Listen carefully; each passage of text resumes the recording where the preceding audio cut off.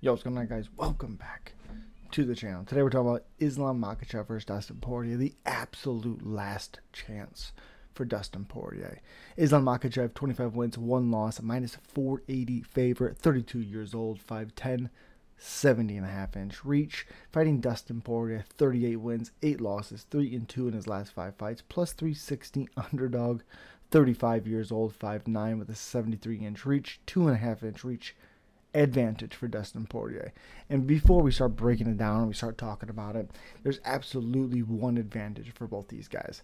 Grappling for Makhachev, obviously. We've seen Poirier struggle with getting his back taken, especially against like Oliveira, Khabib, Islam. He's going to get his back. I would 100% assume he's going to at least once or twice. Probably twice, because I don't think he finished him the very first time he gets him there. But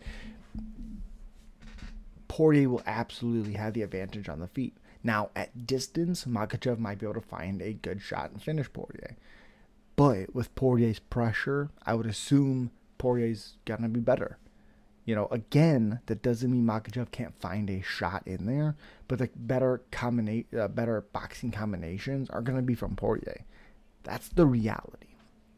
Now, at a distance, because of the good head kicks, the good straights, Poirier's going to have to be careful of just overcommitting or, throwing his shots without setting them up. Because you don't want to make it too easier to read. I can't think of the freaking word, but you don't want to telegraph what you're doing. And Poirier, of course, will have to be careful of that. So, looking at it, like I said, this is Poirier's last chance. Could retire with a win, could retire, with a loss, whichever. He has 13 total finishes in his career, or in first round finishes, 23 finishes overall. Has been finished 6 out of 8 times in his career, and all of them have been in the UFC. Again, his record in the UFC is 22 wins, 7 losses, 1 no contest. Very interesting. Beat Benoit Saint Denis. I know people didn't like that just because it's Benoit Saint Denis. He's a lower ranked guy. He's undefeated, but he had staff. There's always some type of thing you can say, you can come up with. Gaethje fight, Poirier was winning. What happens? He gets caught with a head kick. So it goes same way. 15 finishes in the UFC. So it's again very plausible that Poirier will have the advantage on the feet.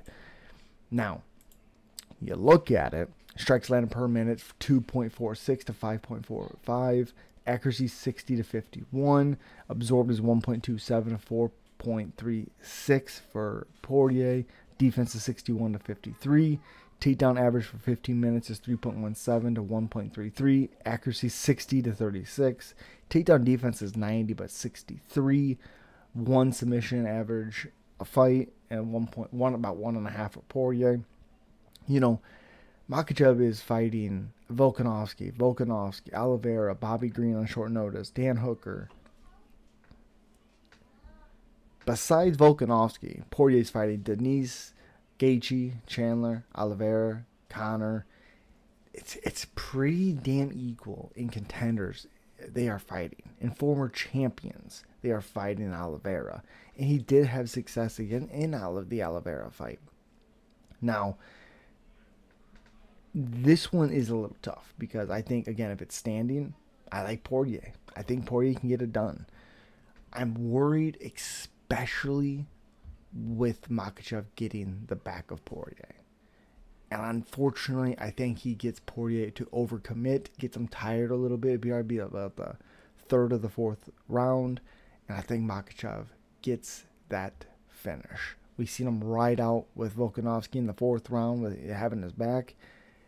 If he can get that area, he's in Poirier, giving up that round. It makes the finish when I don't like Poirier in those back positions. Don't like it. I think Makhachev gets it done. Possible finish, but it also could be a decision. I think Makhachev gets it done, but I'm rooting for Poirier. As always, subscribe, like, comment. Peace.